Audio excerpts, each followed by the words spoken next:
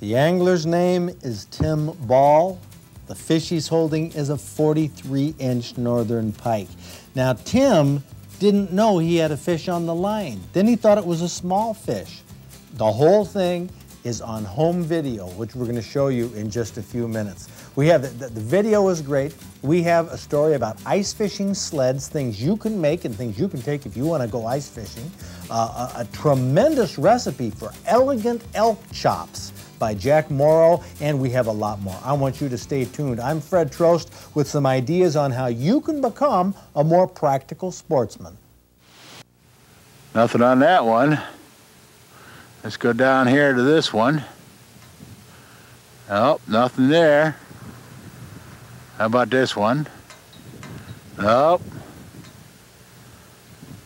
How about that one? Nothing. Jeez, typical fishing day. Well, it might look like that now, but this is not going to be a typical fishing day. Far from it. Behind the camera is father-in-law Terry Ham. He and his son-in-law, Tim Ball, were fishing on New Year's Day, Croton Pond, Newaygo County. Underneath 4 inches of ice near shore is a 4-inch sucker minnow, but apparently a pike had grabbed it. Oh, boy. Looks like maybe we go. You want me to get the thing out? Yeah. When Tim Ball got to the tip-up, you could see he hadn't been standing on the ice. I mean, he wasn't dressed for it. They were watching the tip-ups from shore, from someplace warm. And Tim was kind of disappointed. It didn't look like there was any motion on that tip-up. I mean, he was kind of bummed out at this point. Don't look like it's moving yet, though. There ain't no line left on the spool. Oh, great. That's a lot of line out. I hope he didn't drop it. Is there a fish on there? There was. That's why it was kind of tipped. Yeah. We'll find out, dear. Now Tim got to the bottom of the story. A sizable fish had pulled out all the line from that tip-up reel. I don't think there's nothing on there. You took all that line out and it's not on there. Nothing on there,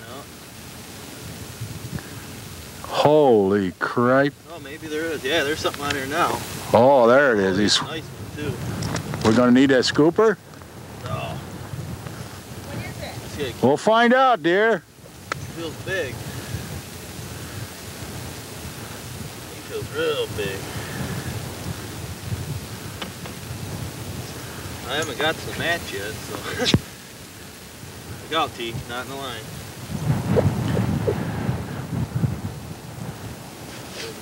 Peel it back out. It's a 10-pound walleye, that's what it is. There's the match.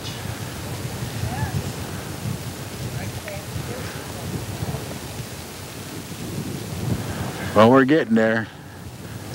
Whoa, big pike. Big pike. Big pike? Big pike. Go, TJ, come here. You gonna need, think you'll be able to get it through the hole? Yeah. He's not that big, but he's, I'd say 30 inches or better. It's kind of like Fred Trost would like to catch. Whoa, maybe 35. That's why all that line was out. I'm gonna have to go back to Johnny's. Whoa. Is he off? No, but we're looking at a 20-pound pike here. A 20-pounder, eh? Nah, excuse the French on tape, but... Ooh, I don't know if I can get him through the hole. That's what I mean. Just don't let him play out till he's really... He is. We're talking maybe 40 now. You want me get that? You got a gaff? Why don't I go in and check? Play with. He can't get it through the hole. I wouldn't mind. He's big. Let me see what we can get here. Hold on. I ain't gonna get him to the gill if I get his head in the hole again. And that's what you got to do is get that head up there, but It's kind of sluggish. back him up. He ain't hooked too good either.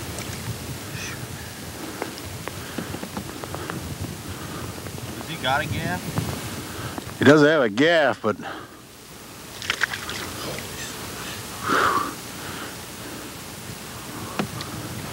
you should see this pike. Take your time, Tim.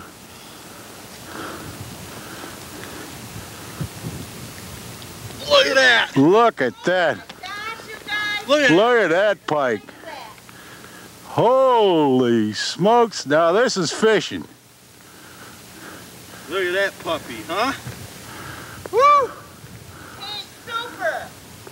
Look at that. Is that something? All right, Tim. That Here. baby's nice. That is a pike. Woo! What do you think of that, T, huh? Is that a keeper? Tim even had a word for me as he held this monster. Let Trost eat your heart out. I tell you, when me and Tim fish, we fish. Well, thanks to Terry Ham and Tim Ball from Walker and their good home video, we could see how an 18-pound, 43-inch northern pike is caught through the ice. That was hardly a typical fishing day for these fellas.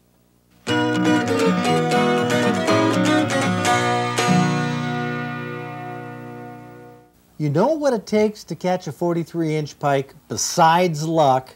A tip-up. That's how that one was caught. Now, this is the simplest type of tip-up there is, just the old wooden tip-up variety.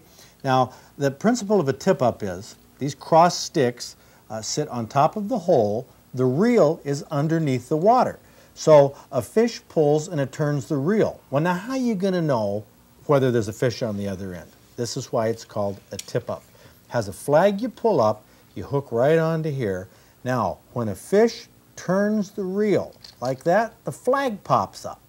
That's a tip-up. So that's what was used, that the basic same type of tip-up was used to catch that 43-inch pike. That's all you need. What do you put your tip-ups in? Put them in a bucket. Take it out fishing. In fact, you see a lot of fishermen using buckets, flip them upside down and sit on them. And you know, those fishermen aren't the dyed-in-the-wool ice fishermen. Boy, I got one here. Right here, Gary Botek, my man, hunter, guide, and helping us out here with the Federation and all. But Gary, you have a collection of ice fishing sleds. Right.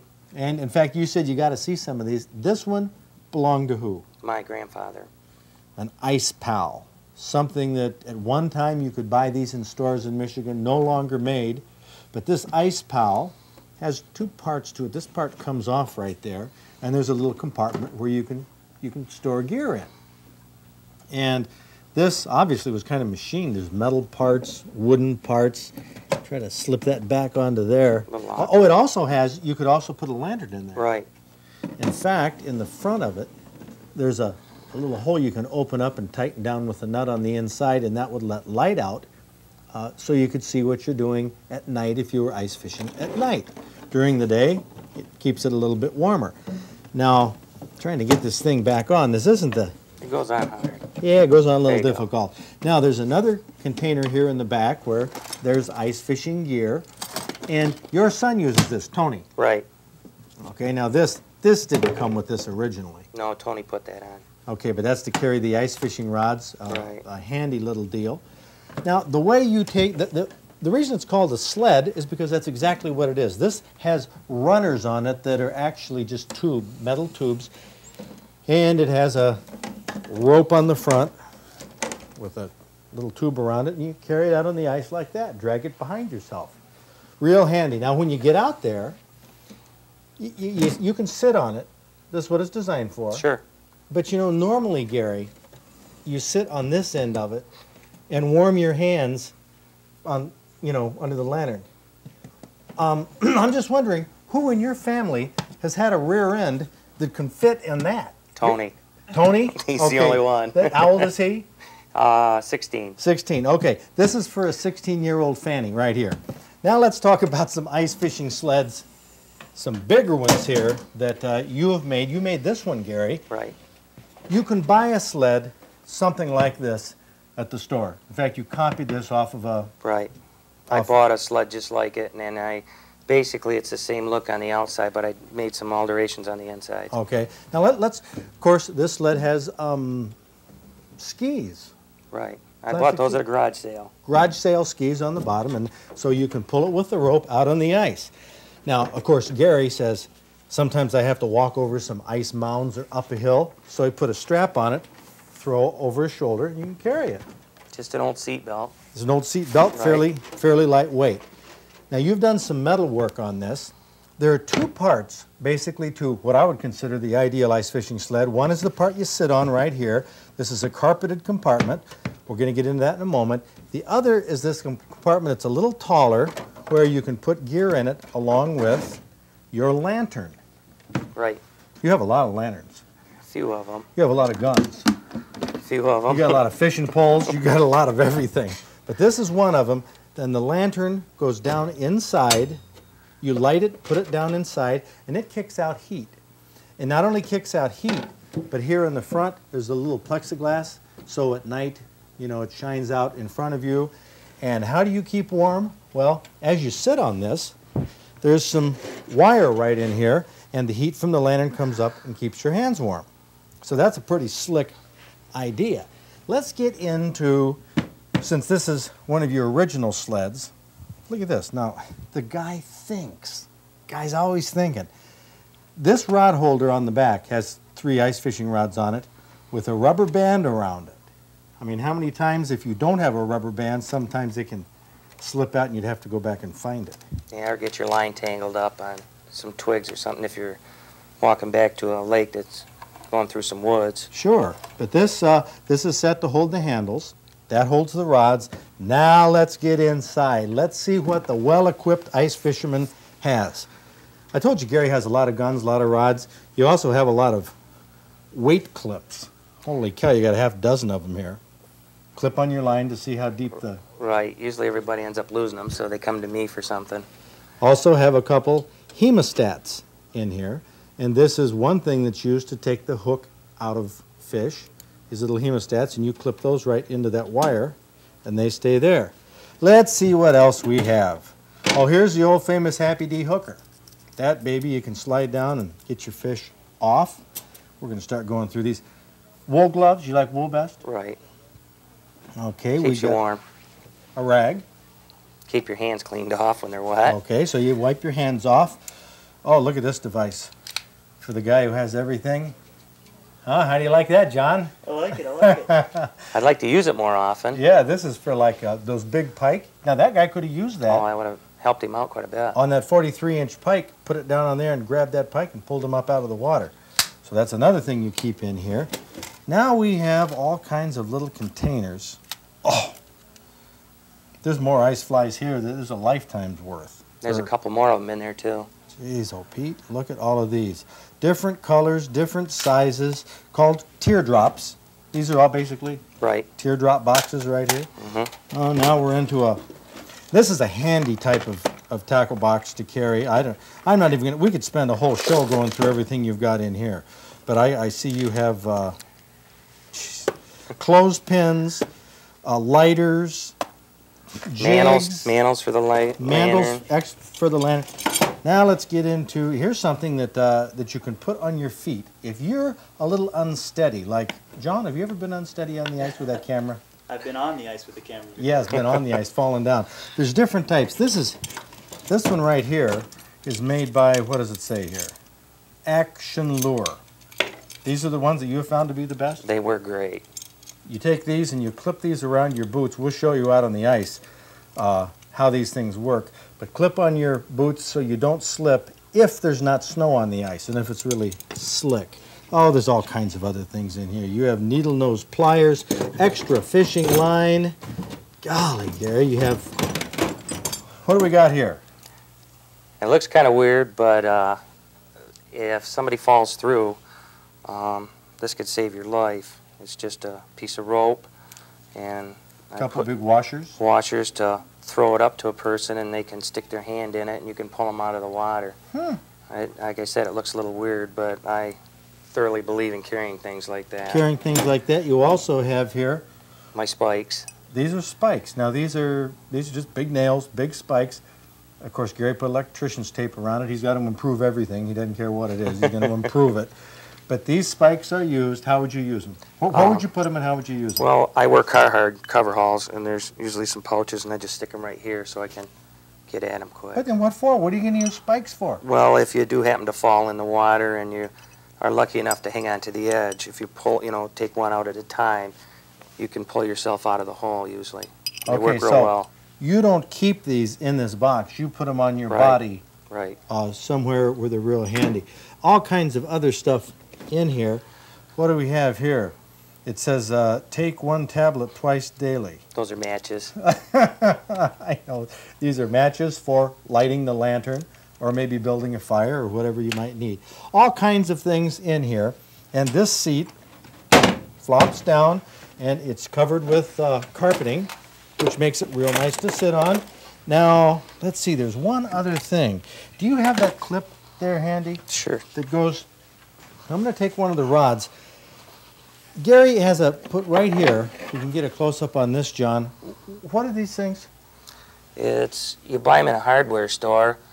They hold brooms on your wall or rakes in your garage or shovels and such. Yeah, you know how you put the broom in there? Look at this.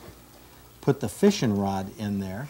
So while you're fishing, you're warm from the lantern. It's kicking out light here as it gets a little dark. And this one, you could even rock back and forth on a little bit. Give that a little jigging action. It works. What a deal. All things that you can make. Now, this is a practical show. Right. Right? Okay, we have something here. We've had a lot of requests from people about what they can do to build things like this. And let's move some of this stuff out of the way. Here is an original design by Gary Botek for an ice fishing sled. This is all made of wood. It sit right here. It has the 2 little clamps here to put the brooms on so you can have your fishing rods. Open this up. Look at this, John. It has a deal to put your lantern in there so it doesn't, fall over. Plexiglass in the front. Insulation around here so it's warmer. And that's just a heater duct, right? Right. And this looks, it isn't going to take a, Bob Vila type, this old house person. Not at all. To build it. Oh, another handy thing. This is a rod holder. Is this a special rod holder? Or no, it's just PCV pipe. You buy it in any hardware store or lumber company. There you go. Put your fishing rod in there if you want to warm your hands as you're fishing. All kinds of gadgets and ideas. Now, I'm going to get off of this here. We're going to look in the compartment where you keep your gear. You really don't have much in here right now, but he has a couple little compartments to put things in. You say you could also heat up some food. Sandwiches, yeah. It gets pretty warm on there. And you put the rod holder in the back. Right. And you got more room for gear, ice scoops, and so on. Or put your fish in there if you want. Or the fish. The handle on the front to pull it like a sled. Are you satisfied with these 2x4? No, I'm going to put some skis on them, just like the ones that are on the other sled there. Plastic skis. Right. I haven't had a chance to. You just haven't found the right garage sale yet. Right. Okay. So anyway, and you have handles. Pick it up, carry it, set it in the back of your truck. What we're going to do, if you don't mind, Gary, you didn't put a patent on this, did you? No, not at all. Okay. Well, come in here. How about if we put this in the next issue of our Practical Sportsman magazine and lay out the plans for this? It's fine with me. How much suppose it would cost for somebody to build this? I figured it out one time. You don't have to use, a fancy heater duct here. You could build one of these for probably under $25. Ooh, not much money. That'd make a great gift. Right. Just, it's a little time consuming. Time consuming. Hey, do we have time this winter or what? This There you is go. great. Well, this is what Gary Botek uses. He has different ice fishing sleds, different gear. We're going to talk about different rods and things in the future. What we're going to try to do at the end of this program, if we have time, I'm not sure we're going to have time, but you're going to take us fishing because you said that you can deliver fish. We'll try. You said you can deliver fish. We'll try, Fred. You're backing down on me, Gary. No, I won't back down on you. Gary, you said you could deliver fish. No, I didn't. We'll catch fish. I just don't know what size yet. Okay. The guide report is a little iffy. We'll get on to that. Thanks, Gary. Thanks We're gonna do some fishing with this equipment and look for this in the February-March. The plans for this in the February-March edition of the Practical Sportsman magazine. What we're eating here is a stuffed chop. Now this has some dressing inside. This recipe is elegant elk chops. Now if you know anything about elk, you look at this meat, you say, baloney. That's not elk. This is white meat. Jack Morrow from Frankenmuth submitted this recipe to us, which is a terrific recipe. What's this white meat elk business? Albino elk? No. You're not buying that, huh? No, I'm not buying that. These are pork chops, and at the time that I was told about the recipe having to be here and so forth, I didn't have time to get any venison out, and like yesterday. And I was out of elk, and so therefore I had to dash to the store and get some extra thick pork chops to do this with. Okay, so what you did is you take the chop, you take a thick chop, slice it in the middle up to the bone, Right. and stuff it. Yep. And these are the ingredients. We have ingredients over here, a bunch of different ones, but the stuffing that you have has mainly what in it? It has croutons, garlic, onion, green olives, celery, and some crab meat. I've used artificial crab meat. Mm-hmm. This is what you call, what Renee calls Crab with a K. Crab with a K. That's right. By the way, this is Renee Hall. If you ever call Practical Sportsman, chances are 95% who's going to answer the phone? That'd be me. That will be Renee. Okay, so we had her taste this recipe. She's game for all types of things. I'm going to try some of this stuffing. It's cold. Like that. You're going to like that. Mmm. Mmm. Good olives. Mmm. Mmm. 2 pounds of garlic. Good. Don't breathe on anybody this afternoon. Well, I know. You put a lot of garlic in there. You also have some sherry. 1 tablespoon is all that's required. I used a little more, and then, of course, being the cook, I sampled the sherry beforehand to make sure it was the proper stuff to use. But 1 tablespoon is all you need for the recipe. Yes. I think we get the picture. Okay, well, let's try this, Renee. I know you've been digging into this. This is with pork rather than with elk or venison, and people are constantly asking, do I have to use an elk recipe for elk, a deer recipe with deer? What do you think? No.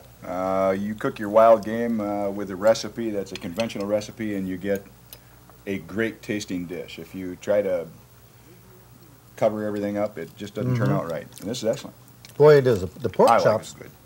you know, it doesn't taste like porky pork chops, does it, Renee? No, it's really, really good. That stuffing really makes it. What are your tips, Jack, on somebody cooking this no matter what kind of meat they use? I think probably it has to go along with the person's taste. I use a little more garlic. I use 2 cloves of garlic. The recipe calls for 1. I used a little extra sherry. It calls for 1 tablespoon. Okay, and I use zesty Italian croutons rather than the regular croutons. Salt and pepper to taste. It's an excellent dish. I like it. I think it's a good dish anyway. Maybe not excellent, but it's good. Maybe not excellent. Let's have a vote. Jack says good. I say great. I say excellent. That's the jury. You win. Hey, thank you, Thank Jack. you. This was great. It was a pleasure. Well, let's finish this, Renee. Okay. This extremely versatile and excellent elegant elk or pork chop recipe is in the inaugural issue of the Practical Sportsman magazine. The address where you can get a hold of it is coming up at the end of the show.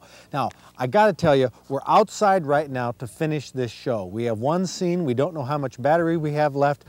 We have had a day here. This is Wednesday afternoon after this horrendous snowstorm. The power is out in this end of town, in Bath, and our building, the museum, the office, no telephone, no nothing. So we're lucky to have some batteries. Thank you, WCMU, for the camera and the use of this with the battery pack.